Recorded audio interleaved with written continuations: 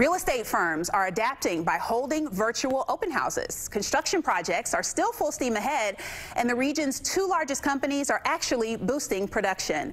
Procter & Gamble is cranking out Charmin toilet paper at record levels. This while telling thousands of employees to work from home. Kroger is among companies scaling back store hours so they can effectively restock and clean, and dedicating the first hour of shopping to seniors. It's also one of the few hiring right now. Kroger says if you need a job, they'll hire you within 2 days. Amazon, Meijer, and Aldi are all also looking for workers.